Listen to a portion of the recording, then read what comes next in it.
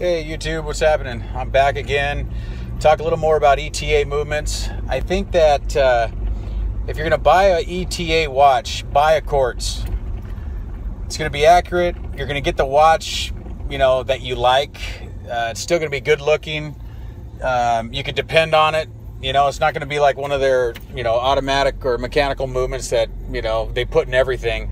The way I look at it is if you're going to drive a BMW, you're going to get a BMW engine in your BMW. If you're going to be driving a Ferrari, you're going to get a Ferrari engine in your Ferrari. If you're driving a Toyota pickup, you're going to have a Toyota engine in your truck. Okay? Why do you want a watch that has a different movement than what the brand, produces? Why would you want that? Back in the day when they used to make all these watches, 50 to 100 years ago, they all had in-house movements then. Why can't it be the same way now? Why spend $4,000 to $5,000 to $10,000 for watches that have ETA movements? It makes no sense at all. Buy in-house. And the reason why I mentioned earlier about Seiko is that Seiko makes their own movements. They make in-house movements. They make damn good movements, okay? So they don't go and buy, it's just like how Tag Heuer had to steal, or I wouldn't say steal, but buy, Seiko's movement for one of their chronographs. It's just, ridiculous. Make your own stuff.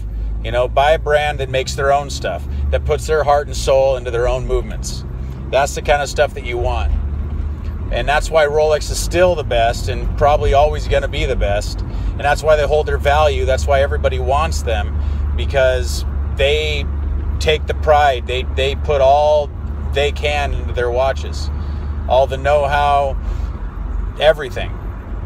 So that's, pretty much, that sums it all up.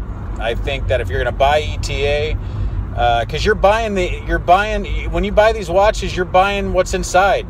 A lot of people are just looking at the outside. You're buying what's inside. Is it gonna be worth money later? Or are you just buying something that's gonna be, it's like buying a car. You buy a car for $30,000, and then a year later it's worth, or actually not even a year later, 6 months later it's worth $20,000. You got to look at it as an investment also. If you're going to be passing this down to your family member, to your kids, whatever it may be, what if you have to sell it later? You're going to lose your ass. It's not even worth it. So anyway, that's just something else to think about. But please subscribe. If you got any questions, please, email me. Let me know. I'll answer any questions. I could do some reviews for you. Thank you. Have a good night.